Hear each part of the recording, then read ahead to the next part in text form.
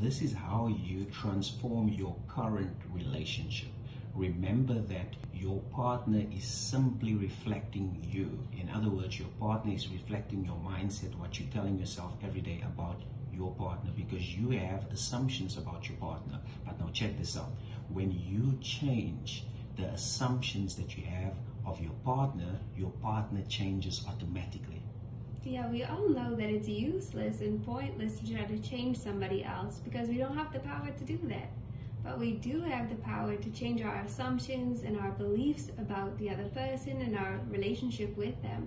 So when we change those assumptions and beliefs, we change the relationship. Exactly. It's so awesome because your partner is simply reflecting how you feel about them. When you say that, oh, my partner is such an amazing, awesome partner, he's the best, or she's the best of the best, and it always gets better all the time, every time.